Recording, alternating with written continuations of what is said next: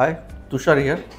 So, in this one of the challenging project, what Chemdist has done, client approach us with lab distillation data what available with them. So, using that lab distillation data, Chemdist has actually run the pilot distillation system, wherein toluene has to be recovered. So, it is basically not a simple distillation; it's a two-stage distillation system, wherein we have to do the first stage distillation, then there was a reaction followed by second stage distillation. So here we have achieved in pilot all the output required for the client, and recovery of toluene almost 95% and the purity almost 19.9% of toluene.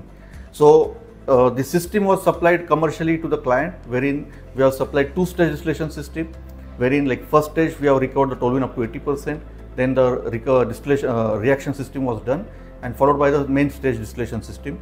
Here the toluene we have got almost 19.9% pure.